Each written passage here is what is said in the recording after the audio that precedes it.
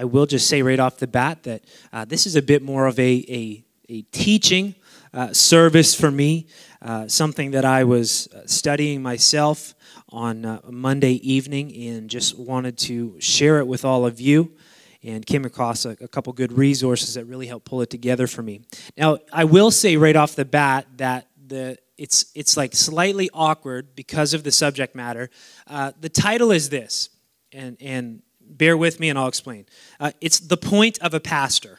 Look at your neighbor, say the point of a pastor. So what I want to just say right off the bat, which I think most of you would understand anyway, is I'm not preaching this in a way that is indicative of me. We're talking about pastors. We're talking about Pastor Jack tonight, not, hey, I'm awesome and you need to just give me stuff because that's what the Bible says, okay? So I just want to clarify that. We're talking about the point of a pastor. And I want to open up with a couple verses of Scripture and then just dive into this for about 20 minutes or so. Ephesians chapter 4, verses 11 to 12. I'm reading from the New Living Translation. It says, "And he gave some apostles and some prophets and some evangelists and some pastors and teachers for the perfecting of the saints, for the work of the ministry, and for the edifying of the body of Christ." He gave apostles, prophets, evangelists, pastors, and teachers. We call that the fivefold ministry. And he gave us those people, those men and women of God, for the perfecting of the saints, the work of the ministry, and for the edifying of the body of Christ. 1 Peter chapter 5, verse 1 to 3, it says, "And now a word to you who are elders in the churches. I too am an elder and a witness to the sufferings of Christ, and I too will share in his glory when he is revealed to the whole world. As a fellow elder, I appeal to you. Care for the flock that God has entrusted to you," speaking to the pastor. "Watch over it willingly, not grudgingly, not for what you will get out of it, but because you are eager to serve God. Don't lord over the people assigned to your care," meaning don't be a taskmaster. Don't be somebody that is just the boss and you're going to do what I ask you to do or listen to what I'm telling you to do because I'm the boss. No, don't lord over the people assigned to you to your care, but lead them by your own good example. Now, the role of a pastor, whether it be a youth pastor, assistant pastor, associate pastor, a lead pastor like Pastor Jack, or a bishop, it may really be, when we look at it, one of the most misunderstood jobs that exists, because we come to church or we come to a youth service or a midweek service or we come to a mission service, and what we see is somebody who holds a position in ministry as a pastor, and we see them working, so to speak, for just a finite window of time. We come to youth, we're here for about an hour. We come to Sunday service, we're here for about an hour and a half to 2 hours, and we see them operating in that time frame. Now, many people think that pastoring just consists of preaching and visitation, meeting with people, but really the role of a pastor entails much more than this. A simple Google search would show you that the average pastor works between 55 and 75 hours a week. Sometimes pastors battle feelings of stress, isolation, insecurity, worry about their ministry's impact on their family, and oftentimes even depression. And in addition to the weight that comes from caring for a church of people with needs and a community that needs to know God, pastors often encounter spiritual warfare. And when we say that, what we mean is we're talking about times of intense pressure from Satan that requires additional prayer. But in spite of all these things, pastors press on and accept the role that God has placed before them. Because pastoring is about more than just working a job. Pastoring is about more than just ministering or preaching or teaching from a pulpit or to a congregation. But pastoring is a God-given calling. Jeremiah chapter 1 verse 5 tells us this. It says, "Before I formed thee in the belly, I knew thee, and before thou came forth of the womb, I sanctified thee, and I ordained thee a prophet unto the nations. Jeremiah was a prophet. He was a man of God that worked in the ministry. He did not specifically fulfill a pastoral role as in leading a church or a congregation, but he was a spiritual leader in his generation, in the culture that he lived in. But the Bible tells us that he was called right from the very beginning of his existence, even before his existence, to do these things. Now, the role of a pastor is really to be a shepherd of the church. Everybody say a shepherd. Jeremiah chapter 3, verse 15, it says, "And I will give you pastors according to mine heart, which shall feed you with knowledge and with understanding." I want to read that again. God is speaking. He says, "I will give you pastors according to my heart, which shall feed you with knowledge and understanding." And there are 5 traits of a shepherd that we can see in effect in the life of a pastor as well. And I want to go over those 5 with us tonight. Number 1, shepherds are rescuers. Now, if the pastor is the shepherd, we know that by proxy, we are the rescuees. Sure, that's right. We are the sheep. And unfortunately, regardless of how great your last report card was, do they still do report cards? They don't? They do? Well, regardless of how good your grades were on your last report card, I want to inform you that as human beings, we individually are pretty dumb sometimes. I'm not calling you dumb. I'm calling me dumb. And you are also calling yourself dumb. Just think about that for a minute, okay? We are not always that smart. How many of you can say that in the last 2 weeks you've just made a dumb decision or said something dumb? Are we good? We're all on the same page. Mitchell raised his hand really high. We can talk about it later. Now, sheep are not the most intelligent animal. And when they wander from the herd, they can easily lose their way. Sheep, they may only go a short distance, yet they can actually find themselves in this short distance that they have traveled, unable to return to the herd. So the pastor must rescue the sheep.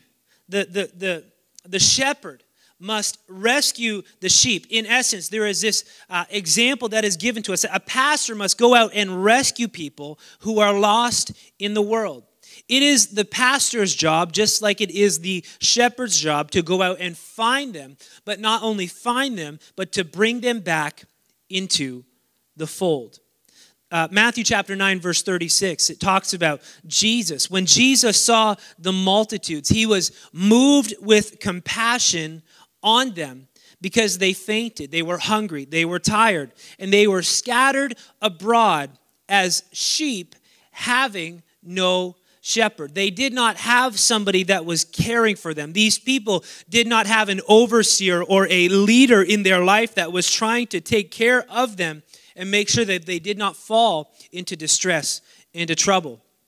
Isaiah chapter 53, verse 6, it tells us, "All we, like sheep, have gone astray. We have turned every one to his own way, and the Lord hath laid on him the iniquity of all of us." In John chapter 10, verse 11, Jesus speaking said, "I am the good shepherd, and the good shepherd will give his life for the sheep."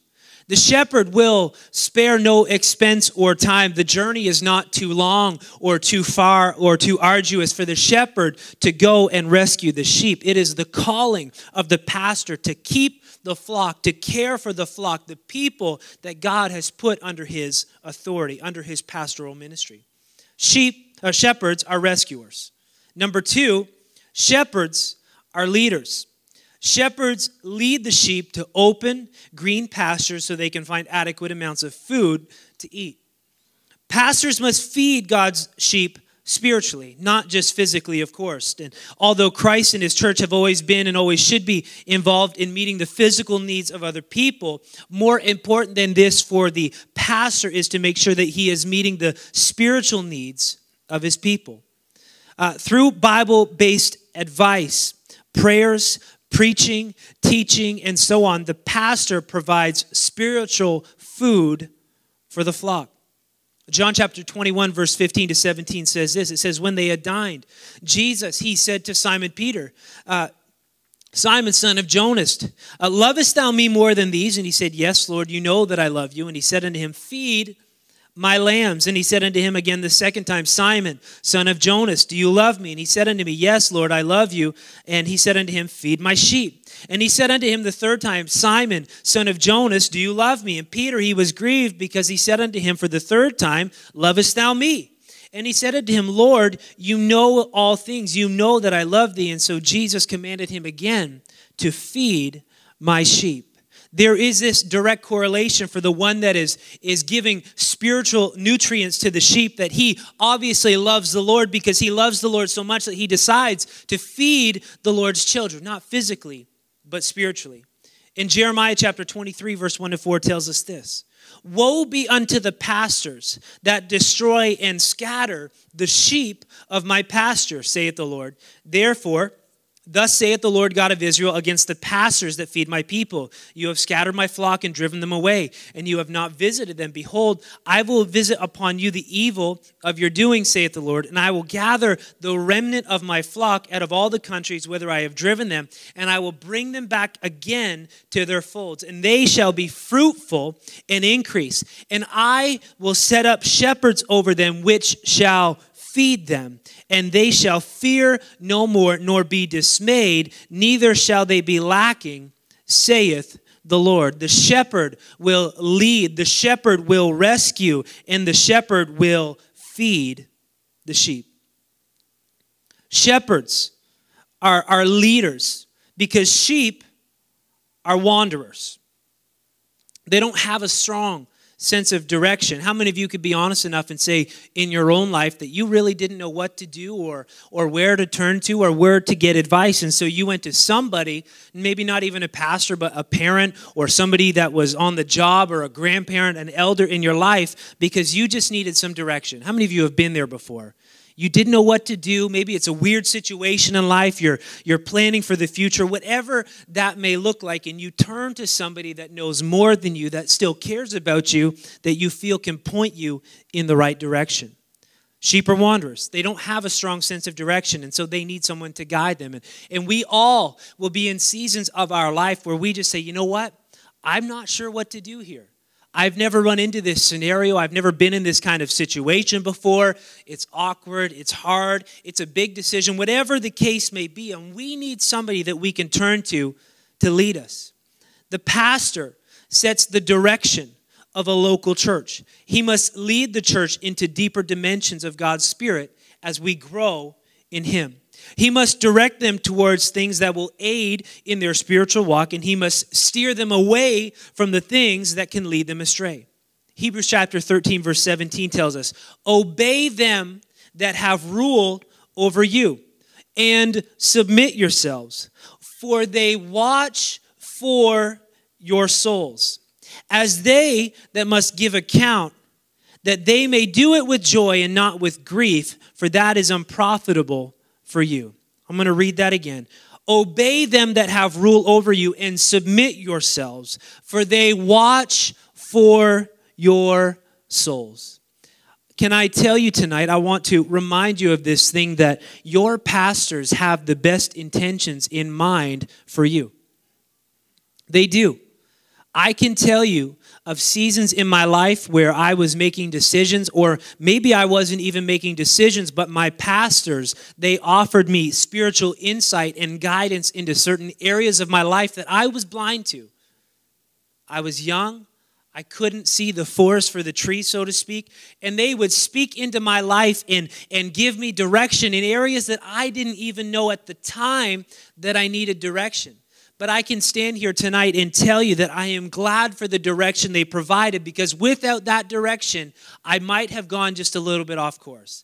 Had I not listened to their advice, had I not heeded to their voice, knowing that they cared for me and loved me and were trying to lead me, not into danger, not trying to lead me astray, but trying to lead me to a safe place, I could have gone off course.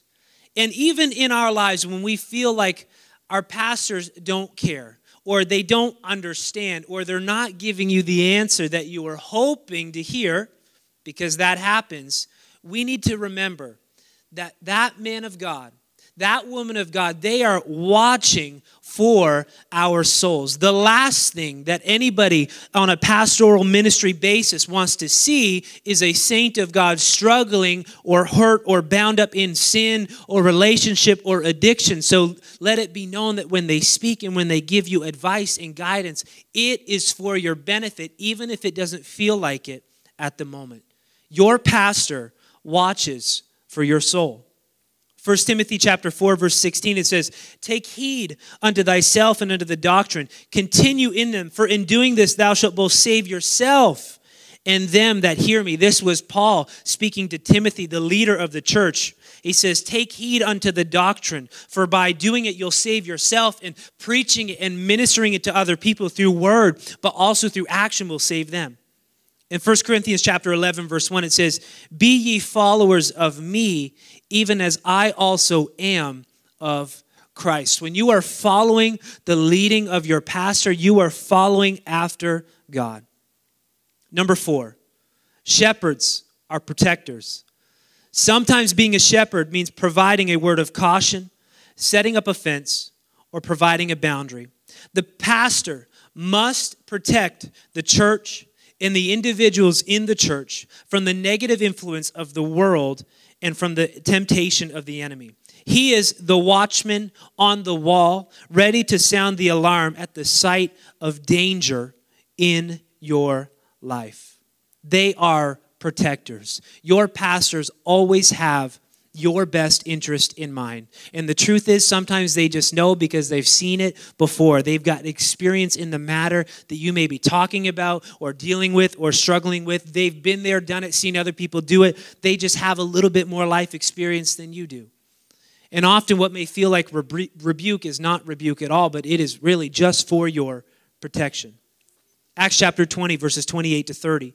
It says, "Take heed therefore unto yourselves and to all the flock over which the Holy Ghost has made you overseers, to feed the church of God, which he has purchased with his own blood. For I know this, that after my departing shall grievous wolves enter in among you, not sparing the flock also of your own selves shall men arise, speaking perverse things to draw away disciples after them." He is saying, after I preach the word there, when I leave, I know that there are going to be people that come in with bad intentions that are going to try and take away and hurt and devour and destroy the flock.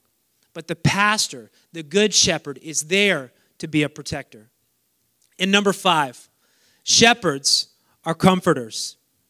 They are there with the sheep in moments when the sheep are afraid or uncertain. They sleep in the field with them, keeping watch over them throughout the night. Their presence provides a sense of security. The pastor is to bring comfort to his saints in the time of grief, despair, or uncertainty. When the waves are crashing all around, he is the congregation's rock that they can go to for help. 1 Thessalonians 5:14 says this, "Now we exhort you, brethren, warn them that are unruly, comfort the feeble-minded, support the weak, be patient toward all men." Speaking of pastors, speaking of ministers, warn them that are unruly, comfort the feeble-minded, support the weak, and be patient toward all men. Psalm chapter 23 verse 4 says, "Yea, though I walk through the valley of the shadow of death, I will fear no evil, for thou art with me, thy rod and thy staff, they comfort me." The psalmist is writing about Jesus. He's writing about God being that rod and that staff of correction and direction. They give comfort. Of course, preaching and teaching is an important part of the pastor's role as well. Souls cannot be saved, and people cannot learn how to grow in their relationship with the Lord without the word of God being preached or being taught to them. But what a pastor does in the pulpit accounts for a very small percentage of their time. What we see when we come to a Wednesday night service like this, or when we go to a mission service, or when we come to service on a Sunday, when we see a pastor, when we see a man or woman of God standing up in a pulpit and preaching the word, I want to tell you that that is really just the tip of the iceberg of the ministry that they are involved in on a daily basis. As a matter of fact, for most, if not all, it is probably the thing they spend the smallest amount of time doing, because it's such a short window of time. Music, you can come back with me. I'll close here in just a minute. When you see them preaching 30 or 40 minutes, know that there are hours upon hours upon hours of study that went into preparing that message. But know that behind the scenes, when you were at work or when you were at school, they were helping others in the flock that are going through a hard time. They are offering protection. They are offering direction for those in the church in a time of need. They are offering comfort for those that maybe have had a lost family member or somebody that has sickness going on in their family. They are there in all of those seasons, in all of those moments, and they don't get to punch off the clock. They don't just shut off their phone at 5 and say, sorry, if there's an emergency, you'll have to just call me tomorrow between 8 and 5. That's not what the pastor does. The pastor is there for the flock. The pastor is there to lead, to protect, to feed, to rescue, to comfort. The pastor is there to do all of those things. Now, while we can focus on the pastor's responsibility to us, to the church, to the bride of Christ, we also have a responsibility to those that are involved in the ministry. Number one, we should serve our pastors. We should serve our pastors. 1 Thessalonians chapter 5, verse 12 to 13 says this. It says, "Dear brothers and sisters, honor those who are your leaders in the Lord's work. They work hard among you and give you spiritual guidance. Show them great respect and wholehearted love because of their work, and live peacefully with each other." I want to read that again. "Dear brothers and sisters, honor those who are your leaders in the Lord's work. They work hard among you and they give you spiritual guidance. Show them great respect and wholehearted love because of their work, and live peacefully with each other." Yes, that man or woman of God that has been called to the ministry in a pastoral role, they have a responsibility to the body of Christ that God has placed them over. But we also have a responsibility to the ministry that God has placed over us. We don't just get to show up and feed at the spiritual buffet that is good worship and good sermons every Wednesday or Sunday or whatever it is. We have a responsibility as well to uphold the ministry. Number two, we should obey our pastor when he preaches and teaches from the Word of God. Hebrews chapter 13, verse 17 says this, "Obey them that have rule over you, and submit yourselves, for they watch for your souls as they must give an account, that they may do it with joy, not with grief, for that is unprofitable for you." Number three, we should follow our pastor and respect boundaries that he has placed in front of us. Again, 1 Thessalonians chapter 5, verse 12, that first verse I read. "And we beseech you, brethren, to know them which labor among you and are over you in the Lord, and admonish you." We need to make sure that we put ourselves into spiritual submission underneath our pastors. And again, this is why I stated and opened up, these are weird things to talk about sometimes as a pastor. So I'm taking myself out of the picture. I'm talking about Bishop. I'm talking about Pastor Jack. I'm talking about Pastor Matt. We need to make sure that we are putting ourselves in alignment in spiritual submission, that when they preach, we are there with them. We are there amening them. And beyond that, when we leave that service, we are taking heed to the Word of God that they have preached and putting it in our lives, not just in a moment, but putting it into action. We need to serve them. We need to listen to their preaching, and we need to respect the boundaries that they are preaching and teaching to us that come from the Word of God. We need to honor our pastors. The pastor needs assistance with the duties of the church, and we can honor our pastors by helping them with the work of the church. We cannot do everything, but we should do what our hand can find to do. Colossians chapter 3, verse 23. "Whatsoever ye do, do it heartily, as to the Lord, not unto men." Don't do it for them. Don't hold it as a weight over their head. Hey, I filled my time and I did this, I did that, I'm doing this. No. Whatever you do, whatever your hand finds to do it wholeheartedly. Do it with everything that is within you. And don't do it for them. Do it as if you were doing it as though God asked you himself. 1 Timothy chapter 5, verse 17. It says, elders who do their work well should be respected. This is what the Bible says. Should be respected, and they should be paid well, especially those who work hard at both preaching and teaching. We are blessed to have shepherds.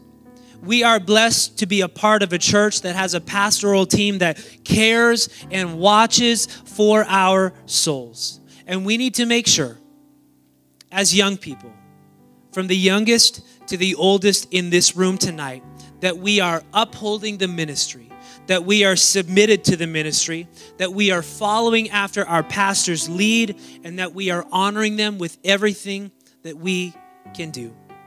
I'm reminded of the story, and I can't think of the exact scriptural reference right now, but when they were led and they were in a battle, and Joshua, and I think Joshua was down in the valley fighting.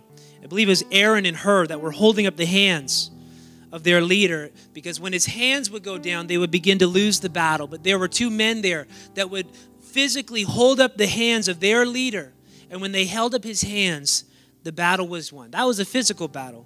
But I want to just give us a very simple parallel tonight. We need to make sure that we are doing everything we can to hold up the hands of our pastors.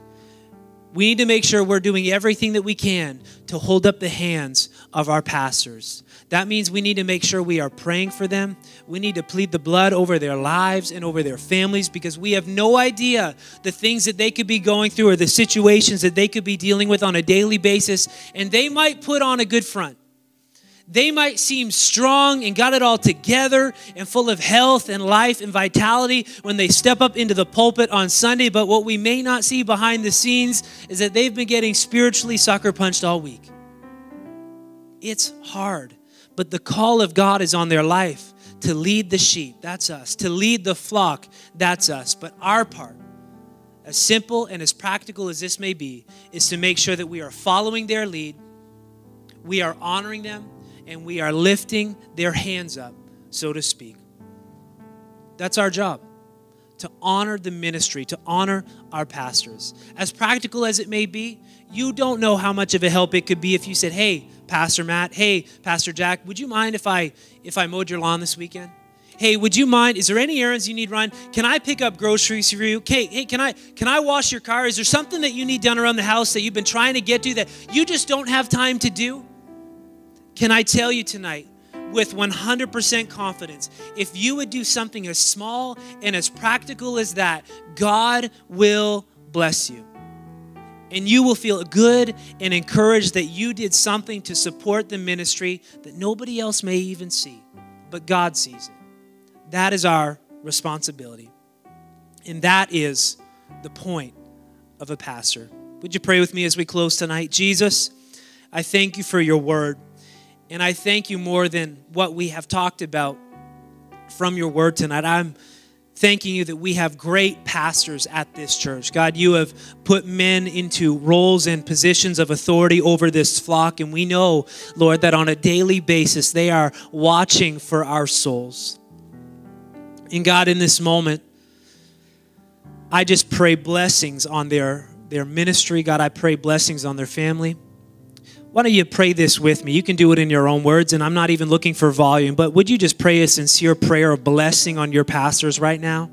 God, I pray for Pastor Jack. I pray for Pastor Matt and their families. Lord, I pray for Bishop Woodward and his family as well, and Pastor Eric and his family, and everybody else that is involved in the ministry at Capital Community Church. Lord, we are blessed, and God, we just give you great thanks for the men of God that you have put in a position of authority over this church and over our lives. And God, in this moment, we just pray blessings upon them. God, we pray against any spiritual opposition that may come against them, Lord, that may come against their families. God, I pray pray health over them. I pray against any sickness that would try to overtake them. I pray, Lord, that you would bless them financially. God, I just pray the blessings of the Lord on their life. I pray that in this moment that virtue and strength and vitality would come back into their bodies and into their minds. And Lord, if there is an area in their life where they are feeling burnt out or discouraged, I pray that there will be a help that comes through your Spirit right now that encourages them and gives them strength and lifts them up.